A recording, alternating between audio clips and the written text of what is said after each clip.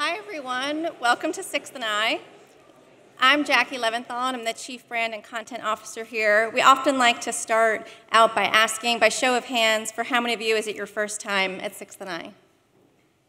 A lot of you. All right. A big welcome to everyone, and especially to our first-timers. So tonight's event is the latest installment in an ongoing partnership which brings the Atlantic's journalism to life on our stage through conversations with its leading editorial voices about the topics most relevant to our lives. With the December issue, The Atlantic debuted a new visual identity in print and online, and it's a really stunning look to match the expertise and integrity of the journalism behind it. The most recent issue, How to Stop a Civil War, examines how unprecedented partisanship, the radically uneven distribution of wealth, the rise of technology, and structural failures in American democracy have divided our country, and yet how we might be able to preserve our unity. Some of the most esteemed writers whose essays appear in this issue are here tonight. Yoni Appelbaum, the ideas editor at The Atlantic, examines how America can survive the massive demographic shift now underway. Flanagan, a contributing writer at The Atlantic for nearly 20 years, makes the case for mutual empathy in perhaps the most divisive debate of all, abortion. And Adam Serwer, a staff writer at the magazine focusing on politics, offers a dissent to the idea that we should prize a return to civility and argues against reconciliation as a substitute for truth-telling. They'll be joined by The Atlantic's fearless leader and editor-in-chief, Jeffrey Goldberg. He is an award-winning journalist, a frequent voice on our stage, and a longtime friend to Sixth&I. There's much to discuss, and we have some of the best minds to help us understand what's happening in our country right now. So please join me in giving a warm welcome to The Atlantic.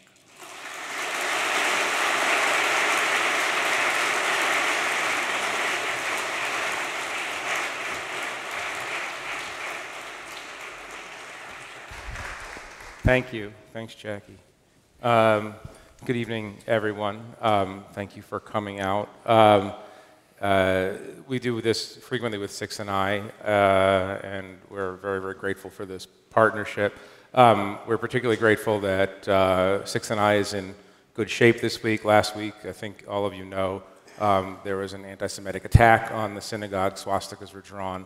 I do want to, I can't help it, I do want to note that the very brave security officer, Christian Thomas, who stopped the knife-wielding attacker, is with us in the synagogue tonight, protecting the synagogue, and so he deserves a round of applause.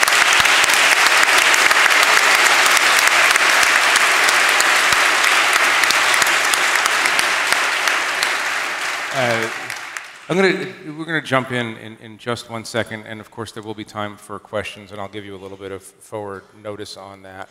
But I want to just make one quick comment about the issue, which I hope many of you have read. I hope many of you have bought, more to the point. I don't care if you read it, but just buy it. The notion for this issue springs from our history. The Atlantic was founded in 1857, obviously at a time of great national fracturing, to do two things. One was to bring about the end of slavery. It was an abolitionist magazine, of course.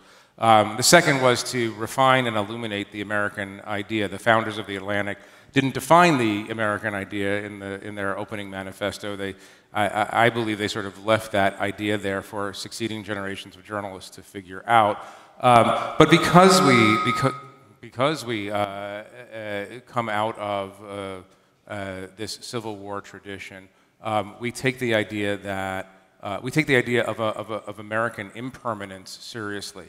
We don't believe, I don't think anybody on this stage believes that conditions in America now resemble conditions in any way of the 1850s, certainly not 1860 or 1861, but something feels different about this period, not only because of the current occupant of the White House. One of the underlying assumptions or suppositions of this issue was that President Trump is as much a symptom something as a cause of something. And that's what we asked many of our writers, staff writers and outside writers to grapple with. I'll start with Yoni, who wrote one of the anchor pieces of this issue. He makes the argument, or he makes several arguments, tightly bundled, that we are facing a set of unique challenges in America, in part because of demography. And so I thought maybe just to set this conversation up a little bit, Yoni, you will take 74 seconds to give us the entire body of your understanding of the future of America. Yoni is a PhD in American history, so he knows a lot of things, so I have to contain it. But if you can contain yourself, go ahead. All right. You're down to 72 seconds. So my colleagues came to me and we started talking about this issue. The question was posed, look back at other episodes in American history. Are we about to plunge into civil war? And at first I dismissed it. We're not going to walk out of here and fix bayonets. We've been at a number of periods in our past. We've faced far more political violence. We've seen greater division. But the more that I thought about that, the more worried I became. Because at several moments in our political past, we faced greater violence and seen more division. It can get worse.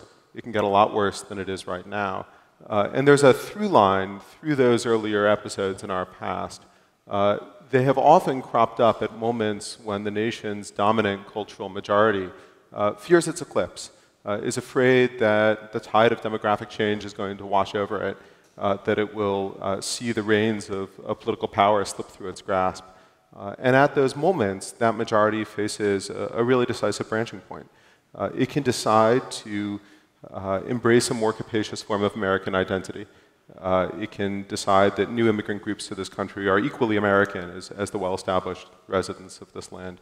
Or it can double down on its identity and wall itself off and turn toward counter-majoritarian politics, toward institutions that can cement its grip on power and away from democracy. And at various points, the majority in this nation has flirted with that, and in the Civil War actually embraced that approach. And so we're again at one of those moments where the dominant majority for most of our lifetimes, this has been a white Christian nation. It recently ceased to have a white Christian majority. Within our lifetimes, it's likely to cease to have a white majority. And that old majority needs to decide what to do about it, whether to enlarge the definition of what it means to be American and embrace that future and compete for votes, or whether to turn against democracy. And you can look at the last few years in American politics as a bold experiment in turning against democracy in counter-majoritarian politics. Could you just drill down on one thing very quickly? The idea that, and you've articulated in this piece and other pieces, that we don't have a model yet in the history of the world of a democracy transitioning toward a multicultural democracy well or peacefully. Is that a fair, go into that a little bit, because we really are in uncharted territory, I think. Yeah, I don't know that we have a great model of multicultural democracy out there. America has been an experiment from the founding, and we've continually experimented with the form this democracy has taken, and now we're embarked on a new experiment. You really can't look back at early America and say that it's a genuinely multicultural nation. And so we're trying something new, and there's a great deal of resistance to it. And like every phase of the American past, it's a fragile experiment. We don't know whether or not this will work because it's never been tried before. But that's what they would have said at the founding. It's certainly what they said at the Civil War.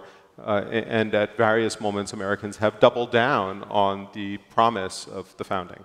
Rather than turning against it. And so that's the nature of the gamble at this moment. Right. Caitlin, your piece deals on one level, it is about the most contentious, or one of the certainly most contentious issues in American life today and for the last decades, the issue of abortion. But it's also about the way Americans talk to each other. So my question for you is what has changed in your view in the way that Americans discuss politics with each other? Well, I think there's an idea that you can't even listen to the other idea, that would be inherently dangerous to you, to your point of view, and that we're almost afraid of hearing other ideas, in a sense. And I thought with abortion, I often notice, I have a very clear feeling about it, most people do, but that if somebody even tries to discuss some middle ground about it, the other person just says, nope, I'm not hearing that. That has nothing to do with me. I've made my decision.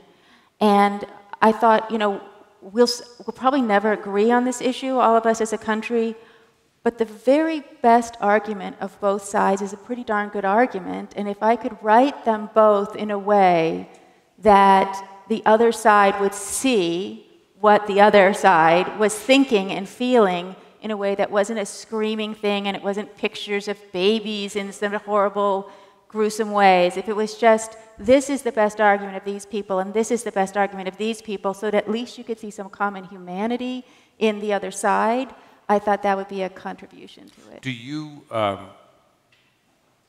you confident that people on the other side, on both sides of that issue, could do this? I mean, I understand how influential an Atlantic article can be, but do you have any real hope that, that people are ready and willing to actually sit down and fully take in the arguments of others, especially on these hot-button issues?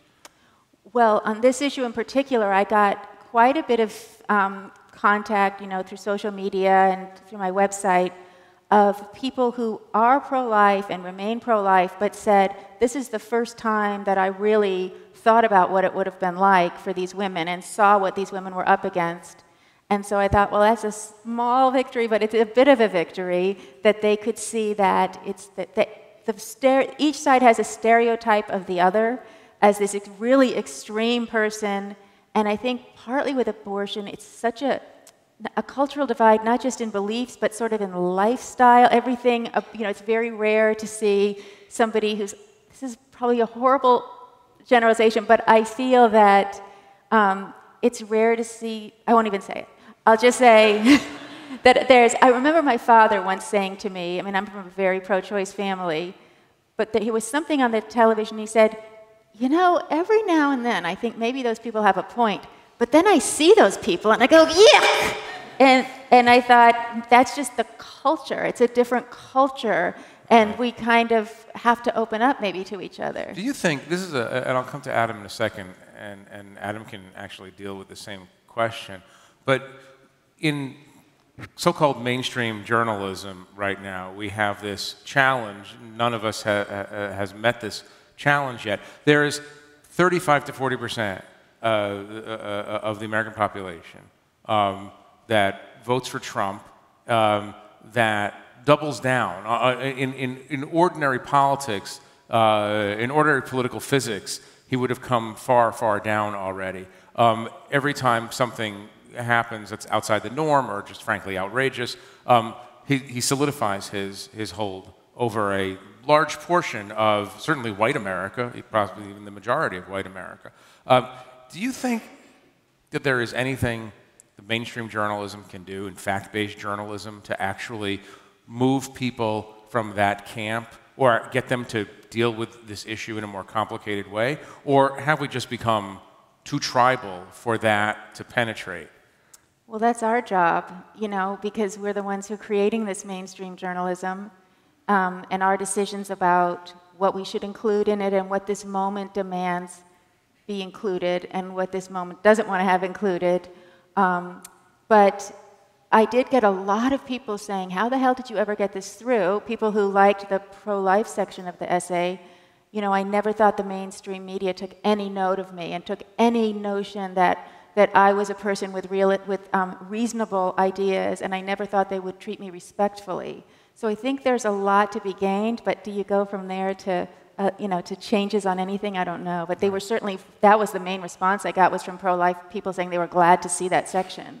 Right. Adam, talk for a minute about your core argument, which has to do with the limits of reconciliation. I mean, one of the reasons we asked Adam to be the skunk at the already depressing garden party was because we want to pressure test the idea that reconciliation is a positive value. And Adam, you wrote about the limitations of reconciliation historically, and by that I mean you use Reconstruction America and talk about how the North and South came together again in many ways, but on the backs of African Americans. So talk about what you worry about in the present. So my piece is provocatively titled Against Reconciliation, but it is actually an argument against a very specific type of reconciliation. And what my piece argues essentially is that our civility problem is a symptom of our polarization problem, which is itself a symptom of the unresolved race question in American democracy. And so what you see is the parties are increasingly polarized along racial, cultural, and religious lines, with one party largely being made up almost entirely of white Christians and the other party being the party of everyone else. And when parties are polarized along those lines, even if there is significant policy agreement between the two sides, the conflict becomes one of identity and it becomes existential and the stakes become difficult to see past in very important ways, which is part of why our political conversation is so heated. But in the past, particularly when you look at the 1870s, I mean, the issue is titled How to Prevent a Civil War, but my argument is essentially what you really want to prevent is, the aftermath of Reconstruction. Because what happened in the aftermath of Reconstruction was that white people in the North and white people in the South essentially came together on the basis of the exclusion of black people from the polity. And that was, reflected in literature, it was reflected in art, it was reflected in the political conversation. And that was a kind of reconciliation, but one, in my view, that was complete anathema to what democracy actually is. And ultimately, democracy is a system for managing conflict. If you are having absolutely no conflict, that's probably a sign that something is wrong. So when I say against reconciliation, what I really mean is we should be against the kind of reconciliation that would, quote unquote, bring the country together in a way that it does not resolve the fundamental questions of justice that we are currently disputing and arguing over. Do you think that that portion of white America that might be resistant to that kind of change, do you think that there's any softening there, or do you think that actually we've been in a long process of reaction in part toward the Obama presidency itself? I guess I'm asking you on the sort of optimism-pessimism scale where you are this week. So I guess what I would say is my priority is not one side or the other winning in a partisan sense. My concern is that on the Republican side, there is a fear that if they do not change the rules in a way that, in an undemocratic way, that they're never going to win again, and that means abandoning a system where they're capable of losing. Right. And so I'm not talking about Democrats winning every election forever, but what I am talking about is a multiracial democracy where your ability to participate in the system is not determined by whether or not you have a membership in the historically dominant demographic group in American society. Right. Yoni, I might get this slightly wrong from memory, but the opening line of your piece is democracy requires the consent of the losers. Is that correct? Yeah. Could you, I memorized your whole piece. I do that for everyone. Could you explain what you mean by that? Because it feeds right off of what Adam is talking about. First, you've got to do the second line. Right. No, I mean, I listen to Adam and he scares me because there's this broad political science literature out there on emerging democracies and struggling democracies. And they tend to share two features before they're really in trouble. One is a large chunk on the right which believes it can no longer win elections.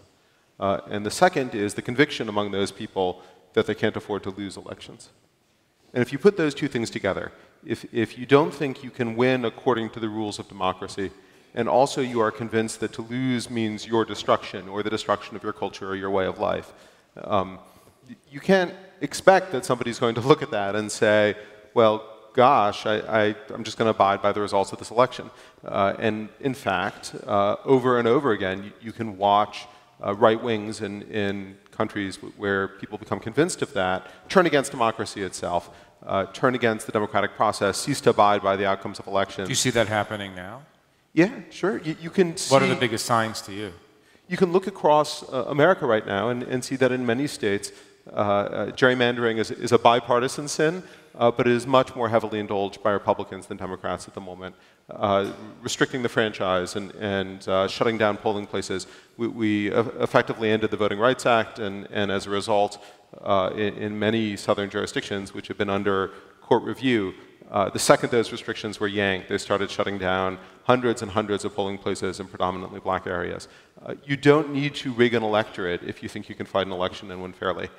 You rig the electorate at the moment when you are convinced that the only way to maintain your grip on power is to do so. And you know, you can go on and on with the examples, but you can see among many state and local Republican officials, as well as at the national level, a conviction that the only way to keep winning is to change the rules of the game, and that's profoundly disquieting. Right. Caitlin, I want to come back to something that you said. You were alluding to the issue of contempt in public discourse. After your piece was published, I did get the same sort of emails about it that you got, including from one person I know very well who is ardently pro-life or anti-abortion, who said, it's a pleasure to be, I mean, you're recognizing that you're pro-choice, but it's a pleasure to be talked about without contempt. In another essay in this very large issue, Jim Mattis talks about, he has a famous saying that the real national security danger in America is that we've lost affection for each other.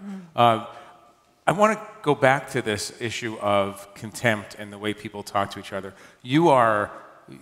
Caitlin just came in from LA where she lives. You live in the bluest blue part of America. Do you see tribalization now in a way that, as a reporter, you didn't see tribalization 20 or 30 years ago? Well, I grew up in the 60s and 70s in Berkeley, which was a very wild time. Which means LA is like a Republican state. Yeah, exactly. Yeah. It's like Goldwater Republicans. It's like Orange County to you, yeah. And for a long time in this experience of being under this president, or however we want to put it, I thought, no, I've seen people just lose the path altogether. Like, I just have seen people, you know, in Berkeley in the 60s and 70s, young people coming to the university were really leaving their families because they had such disagreement about the war and about many things. They were dropping out of the university constantly, huge numbers. A lot of them ended up to be very sad people. They got very drug addicted, and, you know, the movement, you know, history moved forward and they didn't get to move forward. So there was a long time that I thought, we're not there yet. But there was something, I can't even remember what it was, that Donald Trump said just about a week ago, and I thought, yeah, this is worse. This is just, that feeling everybody has, that you wake up and you realize what's happening, and you realize what the President of the United States is saying, and you realize, as much as my parents hated Richard Nixon, he just seems like this statesman, you know, and this... But how much of this for you is Donald Trump? All of it. All of it?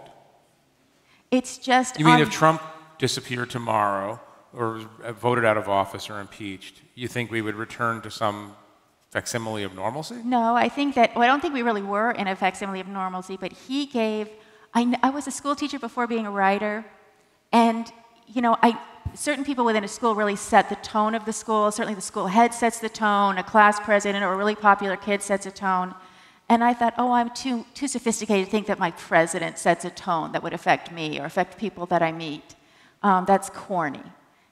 But with this, I think he's given everyone this permission to say the things. Maybe it's good. Maybe we're really getting a look at each other. But to say and to do the things that they have been sort of hiding or keeping just within their families and their friends. But there's also a sense that more people are kind of, not in numbers, but more people that maybe didn't have that extreme view, their friends are having it, their community's having it, and they're starting to buy into it as well. So I think it's worse. What would you do to change it? Get a new president. Adam, go to this question that Caitlin raised. The idea that actually what's happening now is that people are speaking honestly with each other. You know, there was that brief Obama spring when mainstream commentators said, oh, we're post-racial now. We've elected an African-American president. We're all good. Even Obama tried to get them to stop saying that. Well, no, we've obviously, we're long past that moment when anybody who's looking at the country would say that. But what we're seeing now a reaction to the shock some white people felt that a black person could be elected president? And is what we're seeing now a manifestation of a kind of racial, ethnicized, almost tribal honesty, which is to say all that stuff was just there, and Trump moved it from dog whistling on the margins to just Tucker Carlson's show? I think that, so two things. I think that there's absolutely no question that resentment of Obama played a role in a man who had previously identified as a Democrat, who then became famous for questioning whether or not the first black president was born in the United States, skyrocketed to the top of the polls in the Republican primary in 2011, and then won an election in 2016. I think you don't need to be a mathematician to add those two things together. I do think that Trump is a symptom of a larger issue, and I think honesty is maybe the wrong way to put it. I think that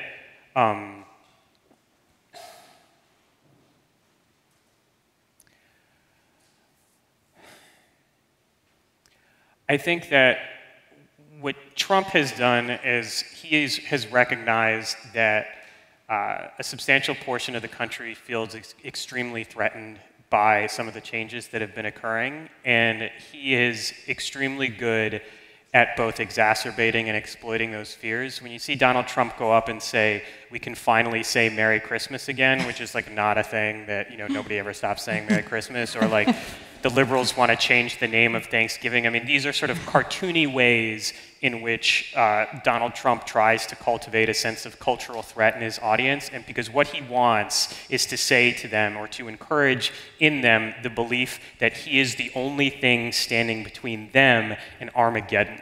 And once they've accepted that belief, then nothing that Donald Trump does can be wrong, because he's protecting you. He is the thing between you and destruction.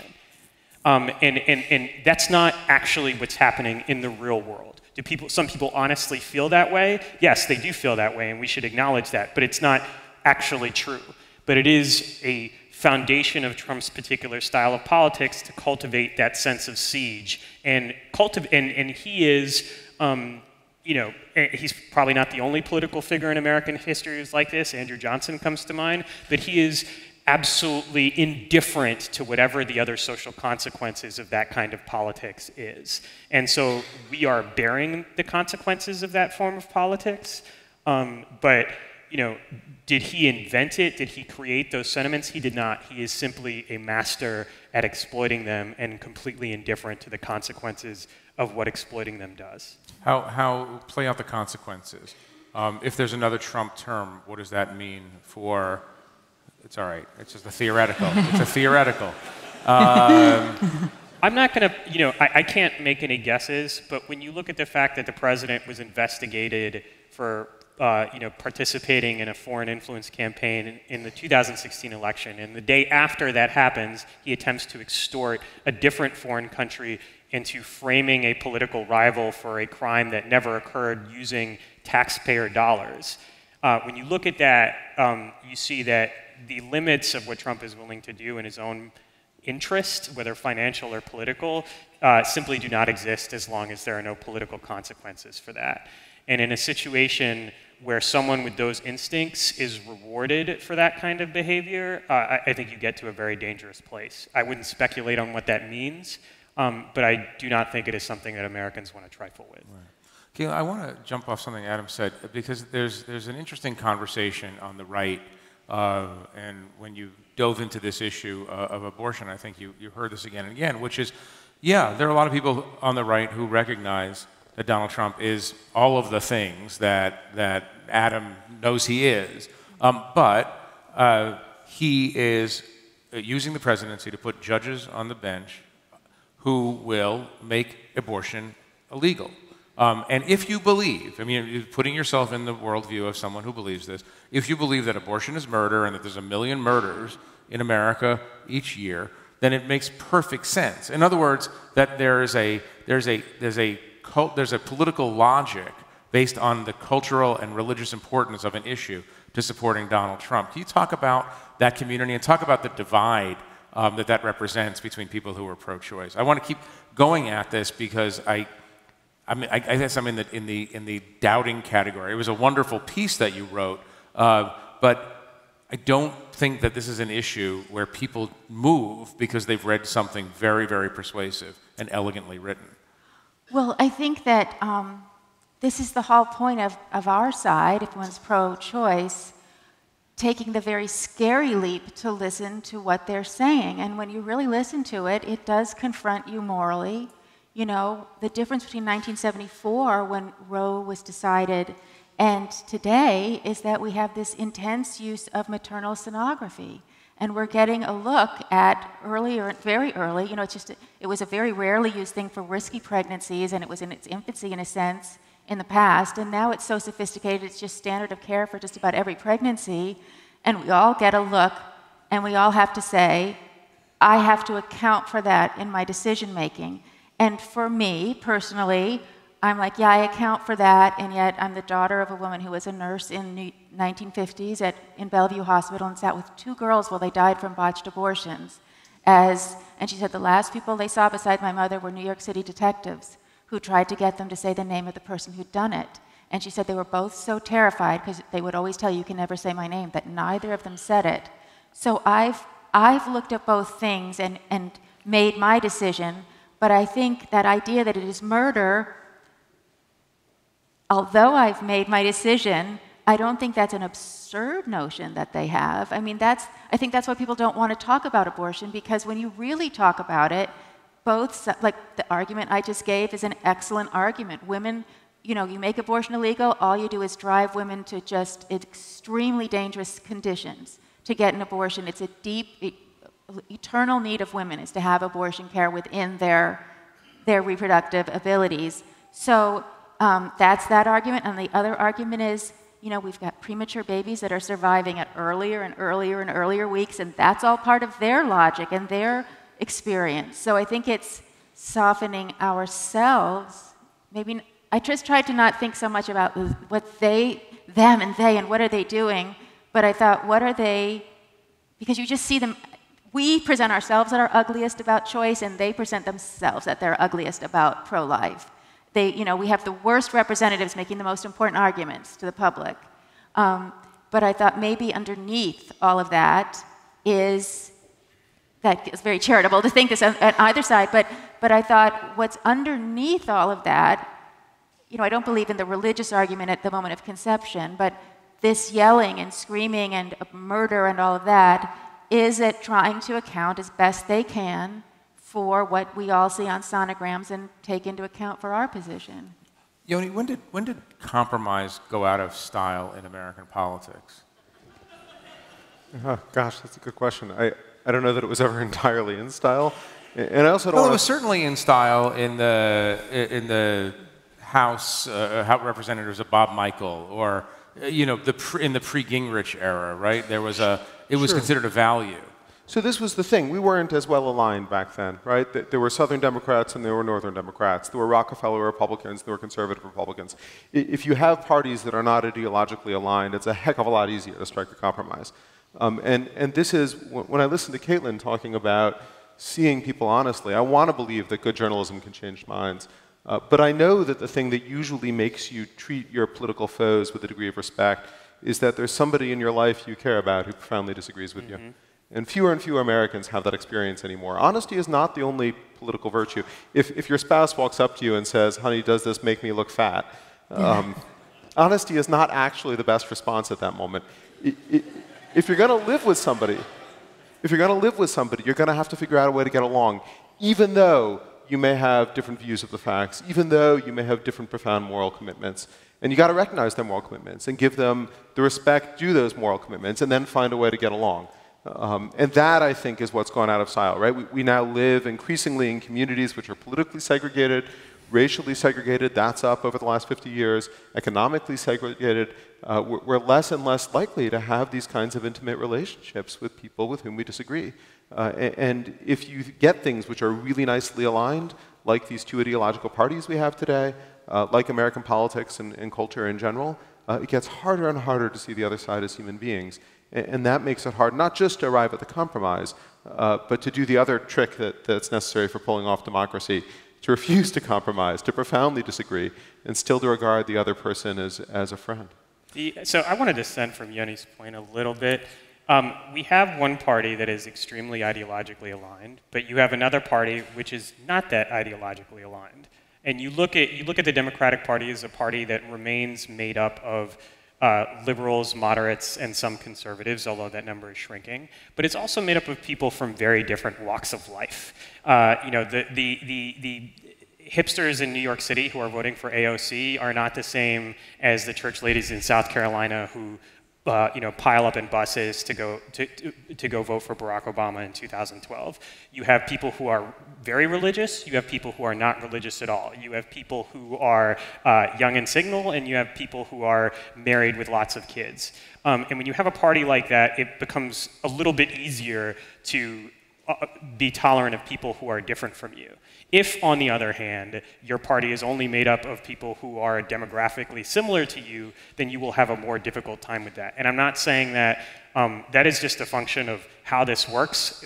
In the 1870s, when it was the Republican Party that was diverse, it was more tolerant, and the Democratic Party was an all-white party, it was a lot less tolerant, and the worst political entity that has ever existed in the United States.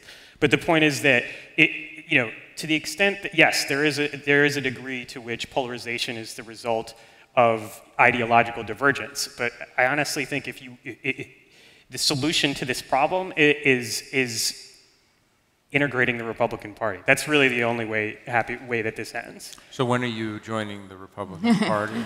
Well, to be honest, my grandparents were Republicans, but that was black people in Florida in the 1950s, so it's a little bit different. Right. Could you, I want one more round, but I want to just ask you one quick thing.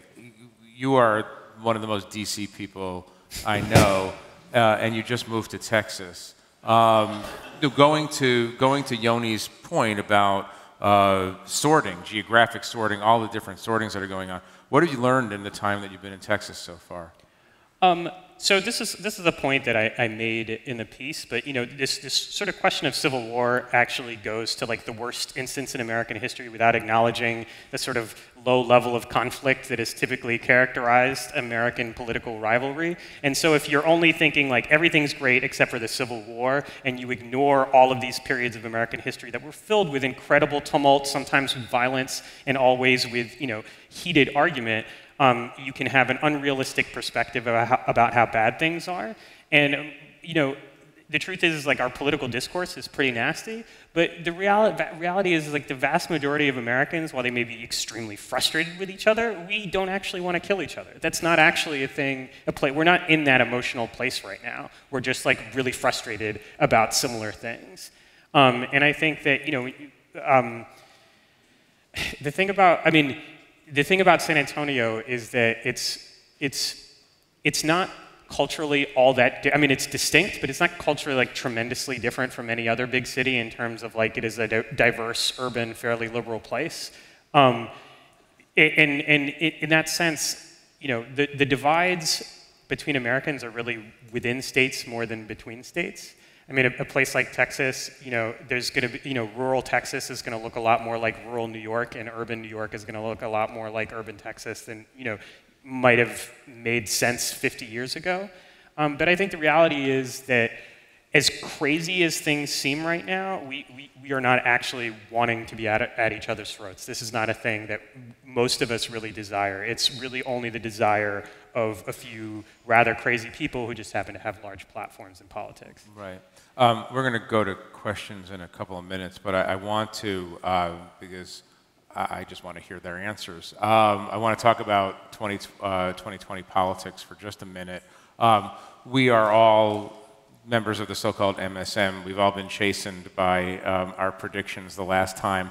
So I'm not asking for predictions per se, but I'm curious to hear all of you diagnose what's happening in the Democratic primary right now. The deep anxiety on the part of Democrats, I know, of course, is that somehow they will figure out a way to blow it and pick the wrong person to run against a president who has a low ceiling. Yoni, will you talk a little bit about, and maybe we'll just hear from everybody, and I'm also going to ask Caitlin to talk specifically about her theory of Biden. Sorry. Okay. Yeah, it was a good theory. I heard it before. Go ahead. Democrats are now down to their final 17 candidates, scraping the bottom of the barrel here. And you know, it's a good punchline, but when you look at a party that's putting up that many candidates, you see two things. You see a party that no longer quite knows what it is, which is perhaps alarming for many Democrats, but you also see a party that's having a robust discussion about what it might be, and that's a little bit more promising. And I look out at this field of Democratic rivals. They're actually having a bunch of really interesting fights. They're having fights about economic policy. They're having fights about their political posture toward their fellow Americans. They're having fights about racial justice. On the whole, I think probably all Americans of any partisan persuasion are a little bit better off for this kind of a contentious primary.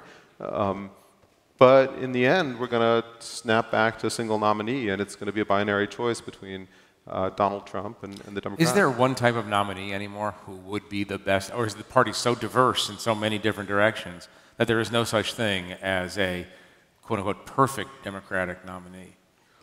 Well, I'll call out our issue again, where John Rash had a good, thought-provoking essay on the problems of primary politics.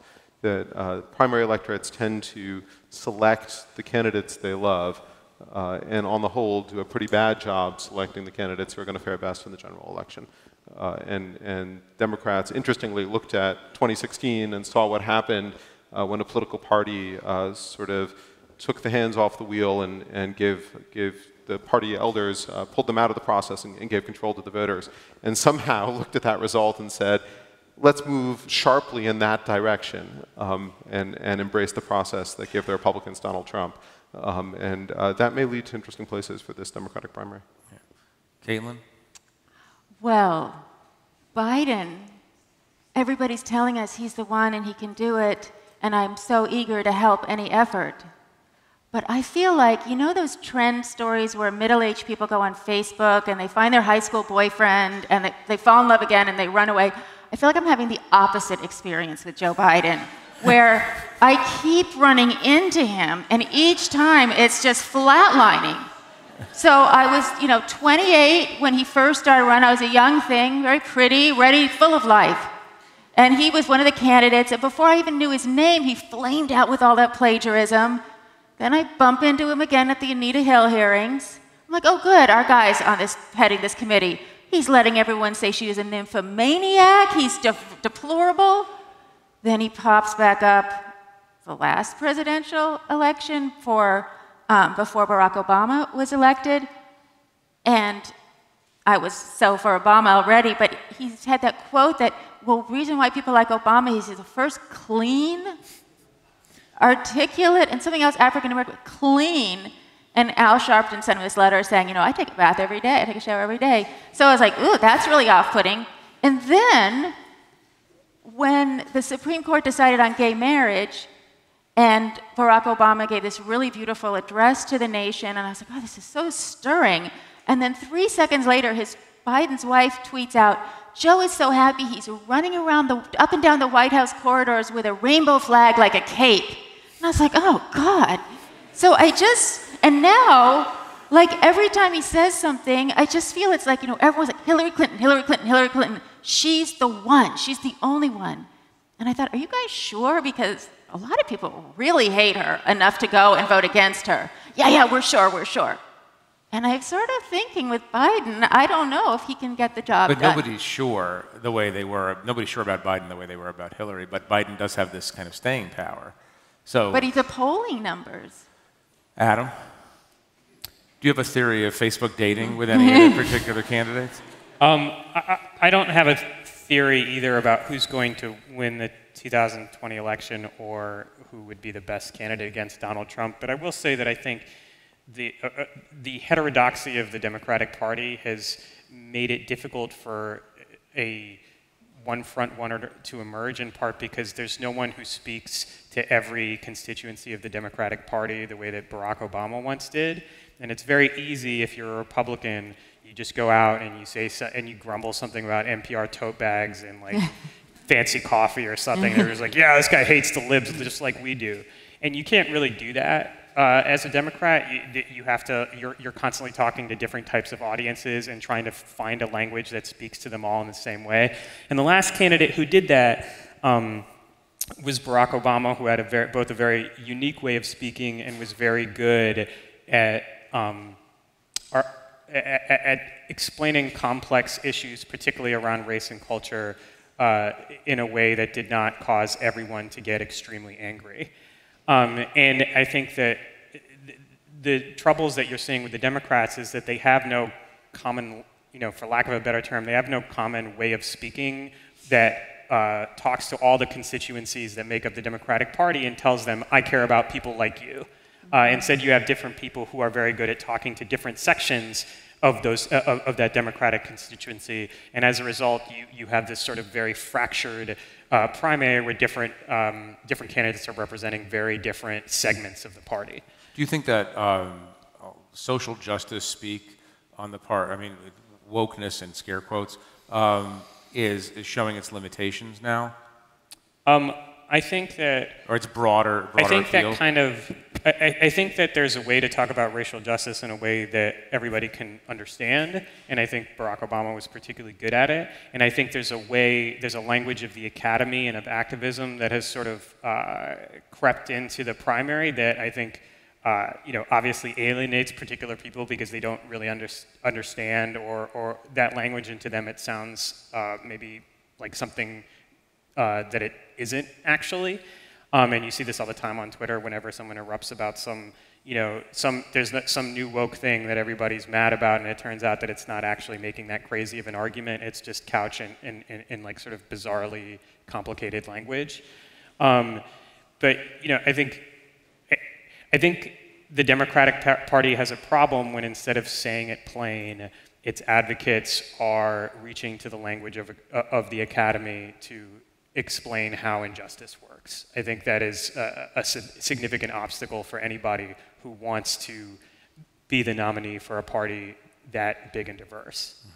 And there's no Christian left, I think, is part of what destroys There's the a language. huge Christian left. Who's the Christian left? In fact, not only is there a Christian left, Christian but left? it is precisely the language of the Christian left, as Barack Obama spoke it, that was so good at uniting the Democratic Party as a whole.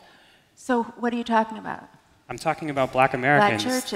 the most church-going demographic in the United States. Yes, I totally agree with you on that. But in the idea of coming up against these white evangelicals, there's no language, there's nothing that unites them, and there's nothing that shames them. There's nothing that shames them. Because if you speak about Christ, or if you speak about what Christ would do in terms of these immigrants, they are off to what you were saying, Armageddon. They're into this notion of spiritual warfare, which is very crazy and insane and intense. Well, I can't say, I don't know that any Democratic nominee would necessarily be able to talk to, the hardcore of the evangelical right and persuade them of anything. But I do think that if we say that there's no Christian left, we really ignore the extent to which the most unifying language of the Democratic Party is the language of the Christian left. You're absolutely right. That's still left. You're absolutely right. We'll continue the Christian left discussion during Hanukkah, right in front of the Ark of the Covenant. We'll do that. Trying to draw more attention to Sixth and I like that. Yeah. We're going to ask people to line up at these two mics if you have questions. And while you're doing that, Yoni, very quick question for you. People talk about whether this coming election is a snapback election or an exacerbating election, which is to say, if a Democrat wins, will it be the sort of person who is calm, interior, centrist, or are we now cycling where we're going to have more extremes of behavior and ideology. Too early to say that for sure, but what's your worry or anxiety about that? Can you ask me next year? No, I got to ask you right now. So the thing that I worry about is that no matter what happens in 2020, a large number of Americans will remain convinced that this nation is turning against them, that they feel like strangers in their own country, that to see their political opponents prevail at the polls is to sign on to their own destruction. That can happen as much if Donald Trump loses decisively as if he wins. And that's probably the greatest political challenge facing the country at this moment. Right. Just one note, when you ask a question, I mean, this is a synagogue, so I always give this warning. A Jewish question is often 2 comments, and a question that's really a comment. Make these short and make them questions, or else I'll move to the next person. Thanks. Okay. Well, thank you very much for being here. It was a very, very informative panel. So a very short question. So this very polarized time we're in, and the election of Donald Trump, he's our president. How do you know the cause of that? How do you know it's because of demographics? So the way I think of this is that it's a lot like Murder on the Orient Express, where every conceivable suspect has a hand in the crime. I don't know that any one cause is going to satisfy you as an explanation for the election of Donald Trump. You shouldn't go to monocausal explanations. What I can say is that the broader sweep of American politics over the last 20 years has been driven in part by this fear. And so Trump is in some ways an accelerant and in some ways a symptom, and also had other things that he articulated on the campaign trail that contributed to his success. But I think we'd be foolish to ignore this in the background. Hey there. So I was hoping you could talk a little bit about something you promised in the beginning, which was the economic disparity of our country.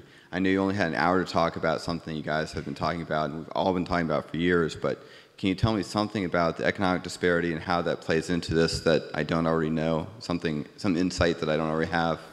Well, I can tell you that economic inequality is a tremendous driver of polarization, right, because what it does is it creates a politics of scarcity, in which, a politics of artificial scarcity, I must say, in which people are basically fighting for scraps while the people who are extremely wealthy are making out like bandits.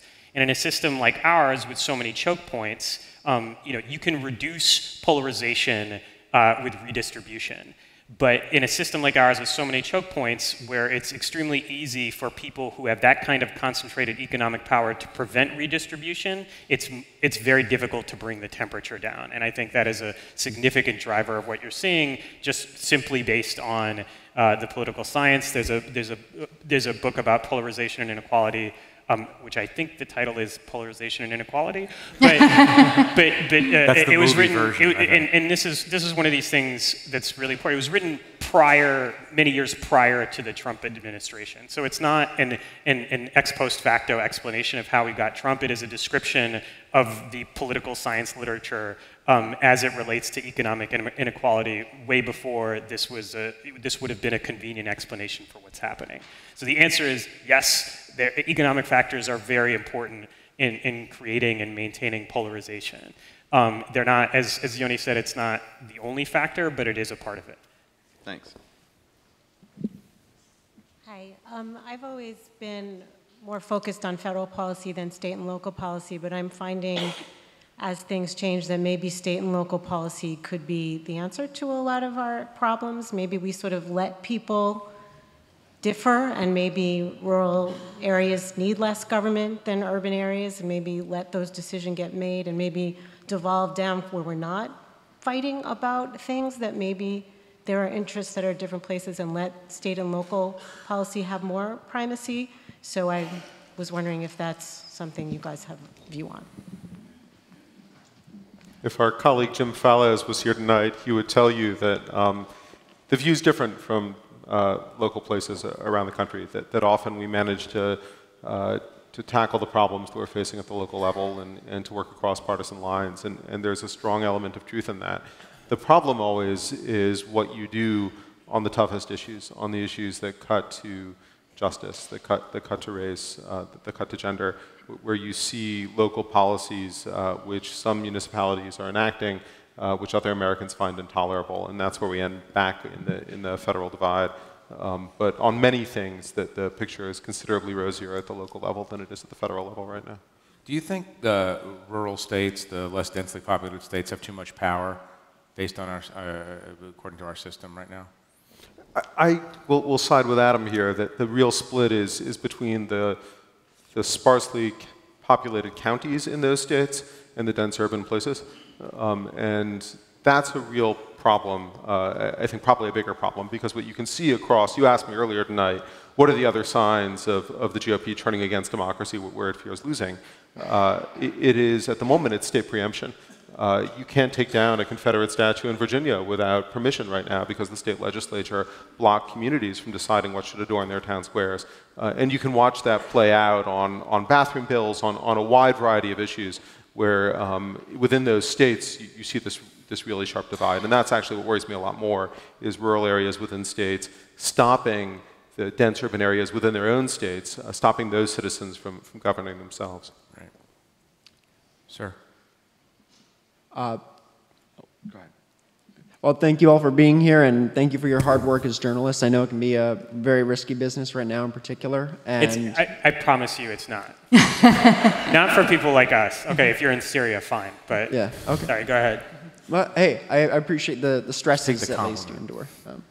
So I am wondering where us, and I realize I'm not speaking for everyone here tonight, but us true moderates come into these factors you've talked about, facilitating listening and you know, decency, recrafting a more multicultural democracy, keeping those, integrating the GOP, because I've found, much to my own needfully humbling experience, as someone who goes, you know, conservative on the spreadsheet, economic and foreign policies, but genuinely abhors birtherism and wants the Confederate flags taken down.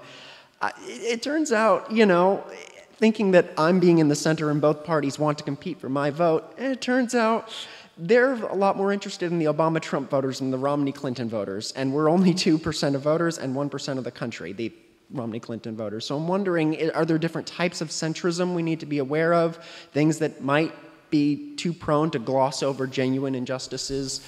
And I mean, again, where do the centrists come into play in this if we find out we're really centrists, but also have this humbling experience of realizing not all centrists are alike and politics don't care about us all equally?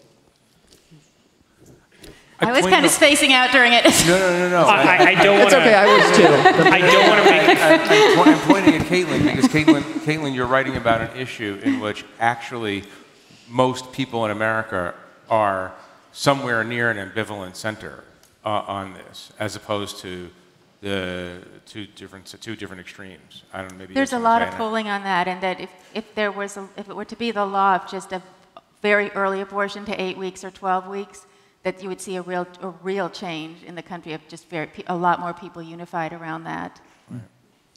Well, I don't want to make you feel bad, but there are a lot more moderates who want higher taxes on the rich and very little immigration than there are moderates who want you know, lots of immigration and lower taxes on the rich. You are pretty. I mean, there are a lot more Obama to Trump moderates than Bloomberg moderates, to use for a lack of a different word. It's been a humbling experience. But the truth is, and you should feel better about this, most Americans just really aren't that ideological.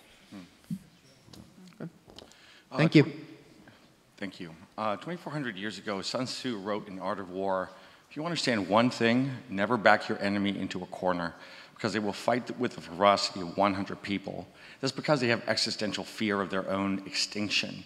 A lot of messaging from the right and Trump certainly is couched in fear, and he sort of stokes those fears that really rise up the population. What I haven't really seen much of is any messaging that seems to accept and listen to those, acknowledge those fears and respond to those fears. Do you think there's any place for like addressing the idea of fear, what these people are fearful of more directly? Or maybe another way to look at that question, is there a way to couch messaging that reaches out to these people in more of a message of love? I think all three of you should grapple with that. I'm the DC chairman of the Cory Booker Committee, by the way. Yeah. So, yes, but I'm not a political strategist, so I can't tell you a way to do that. But I'm sure that there's certainly it's not. I'm sure there is a way to. Yes. I'm from California, which has been a minority white state for 20 years. And everything works really well. I think it's sometimes for these people, it's some kind of experience that they have to have themselves before they can really understand that this is not some frightening, terrible takeover, it's America. Yeah, it's probably the greatest antidote to fear is to live through something and to face it. And you can see it at previous moments in the American past when people have been tremendously fearful. What would it mean to grant the franchise to black voters in the wake of the Civil War? What would it mean to give women the right to vote? And at every one of these moments where we've enlarged the promise of American democracy, people have felt not just threatened, but terrified of the consequences. And then it's happened, and they've woken up, and it's just another Tuesday. And I think that probably is the ultimate antidote to fear. It's a very good question. I want to push Adam on one aspect of your question very quickly, which is you hear this all the time. Like, these white voters are frightened about whatever change they're frightened of. How far do you go to make them feel better about themselves before you simply have to acknowledge that many of them are motivated by, not all, but many people are motivated by race resentment, or at least a blindness to the kind of rhetoric that is coming from Donald Trump and much of the Republican Party? I think if you're a politician, you never ever admit that. Obviously, I'm not. But what I will say is that if a Democrat wins in 2020, it will be someone who has either figured out or who already has an exceptional ability to get past, to supersede, to somehow hurdle the ability of the president and Fox News to scare the crap out of their own constituency. Thank you all. I have a similar type question around messaging, and maybe this will resonate more because it's around the word civil war. You talked about setting the tone and the importance of language. And with increasing gun violence, do you feel like using that word, and I've been hearing it thrown around a lot, is propelling or fueling the possibility? And I was really inspired by the piece, Frederick Douglass and his Composite Nation. And so I'm just wondering, can you offer something else besides civil war? Well, that was actually the thrust of my piece, was that we're not close to a civil war. That is a fever swamp imagination, and that we should be much more concerned about threats to liberty in American history that have occurred without that kind of mass violence. I think that the Civil War rhetoric is a bit like the war on Christmas. It's not something that exists, but it is something that some people have figured out a way to exploit in their own audiences, and so as long as it keeps riling them up in that way to their advantage, they're going to keep using it.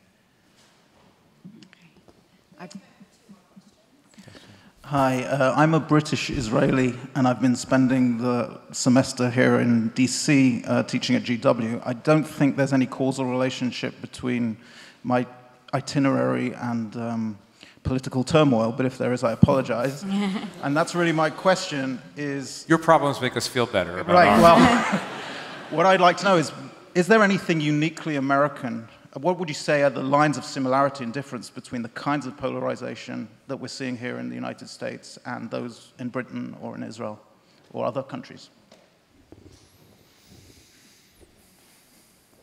Look, you can look at maps of many of those countries, and you'll see similar urban-rural divides.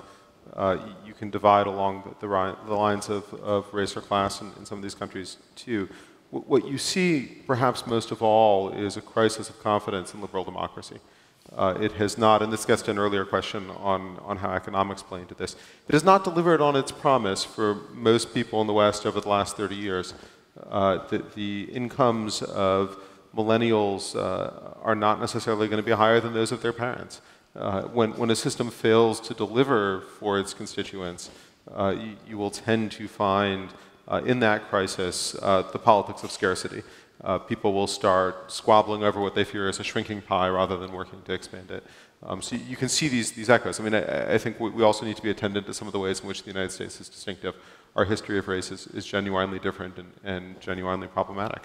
And it propels our politics in lots of really corrosive ways. But you can also see these echoes across societies. I mean, we have, just very briefly, there's another subject we haven't really addressed, which is radical changes in communication and even cognition that downstream from communication. Everyone knows everything, including, and that means bad information, good information. We're flooded with all kinds of information. And one of the things that stokes resentment, obviously, is too much information about the way other people are living. And there's an interesting piece I recommend you read in this issue. It's a discussion with Tara Westover, who comes out of Idaho, obviously, now lives in New York, and who argues that, and she's made this argument to me, I don't remember if it's in the piece, but she says, the divide between a kid who grows up in rural Idaho and a kid who grows up in Washington, D.C. is greater than the divide between an African-American kid in a public school in Southeast and a kid in Sidwell or Murray in upper Northwest. In other words, that line is one of the great demarcating lines, and that there are people now, so many people who feel left behind by technology, and what's different now is that they know it in a different kind of way than they knew it before. I think that's just one of those things that we haven't explored because there's too many things to explore.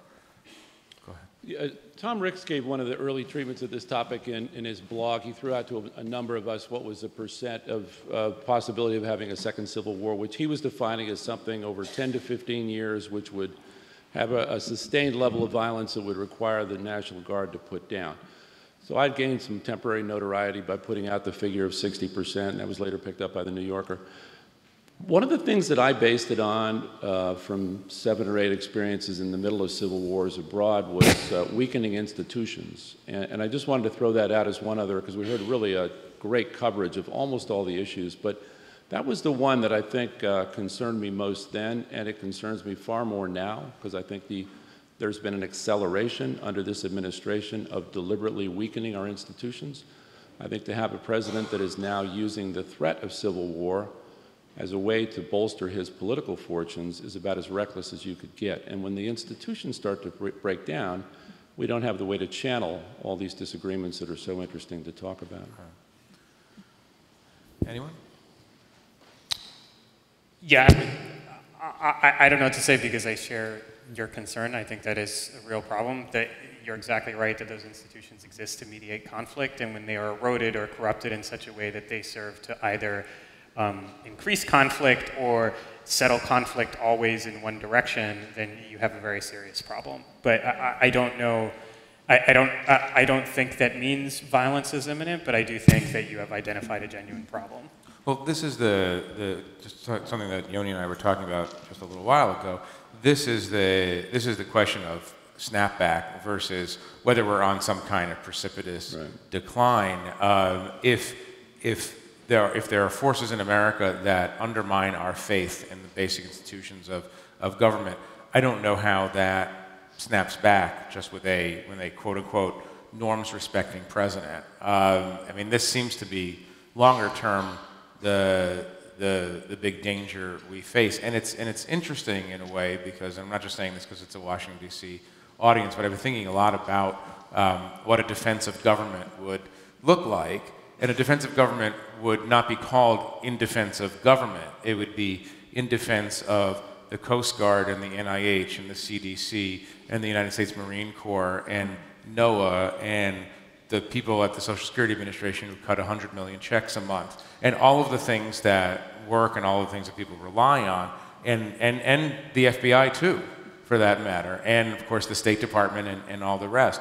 And I think that might be, I don't know if you agree with me or not, but that might be the truly novel moment we're in is that you have a president undermining the government he leads.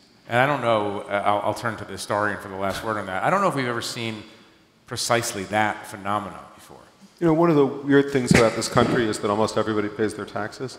I mean, they're just basic things that work in America that don't work in a lot of the world. We have a basic presumption of good faith for most of our friends and neighbors, and a basic assumption that government generally works most of the time. And it's that which has eroded at some points in the past. And when it erodes, that's alarming. But I'll leave you on an optimistic note. You know, and we had the previous moment in the American past when the level of the foreign-born population was as high as it was today. It led to the Red Scare and the Palmer raids. It led to the resegregation of the civil service. It led to the slamming shut of the gates of immigration. And then that party, the Democratic Party, which had championed these things and an enormous backlash against a free and open society, did two things. One was it sparked the first sort of civil liberties revolution. Most of the ACLU and the other organizations which today protect and defend our civil liberties were born out of that moment of crackdown. The other thing that it did was we saw the Democratic Party harden into sort of a coalition of those who felt threatened, and then lose. And the Democratic Party, after Wilson, will go into eclipse, but it will come back with Al Smith at the top of the ticket, a Catholic. A wet Catholic, right? So somebody who was pushing in an entirely opposite direction, who appeals, makes a stirring denunciation of lynching in the South, which was a fairly brave thing for a Democratic politician at the time to have done, who pushes his party to embrace women who have just gotten the vote. And in that enlarged coalition, he'll lay the foundation for the greatest uninterrupted run of political dominance probably in American history, the FDR New Deal coalition. And so you can watch a party go down this downward spiral of racist revanchism, of assault on institutions, of authoritarianism. But then you can also watch parties in the past bounce back. If they want to be more capacious, if they want to be broader and bigger, they have the capacity to do it. And we, all of us, have the chance to push them in that direction. Do you want to ask a super quick question? Because you've been standing there for like an hour. Okay.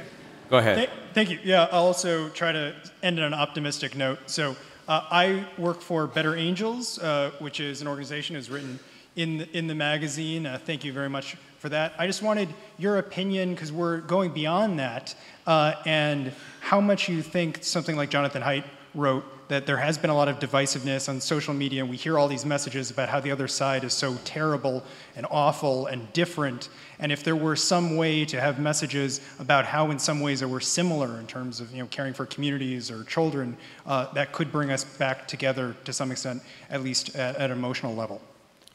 He's saying we should ban Twitter, I think is what he's saying, but God knows it would help my career. Anybody do? I think that probably most of that work has to happen offline. And I think that, yes, social media is an easy place to go if you want to find people screaming at each other. But I think the problem is less that, because you can find that in 19th century newspapers as well, people being just as awful and just as terrible and making up all sorts of things that then result in real life consequences. But I think there is an extent to which outside of social media there is, and you know, this is not a liberal argument, I've seen conservatives make it, there is a deterioration of the institutions that once brought different types of people together in other contexts. And I think that is something that is, you know, missing from contemporary life that I think would go a long way towards alleviating some of what we're dealing with right now. I want to thank our panelists, and I want to thank you all very much for listening to this very serious discussion. Thanks very much.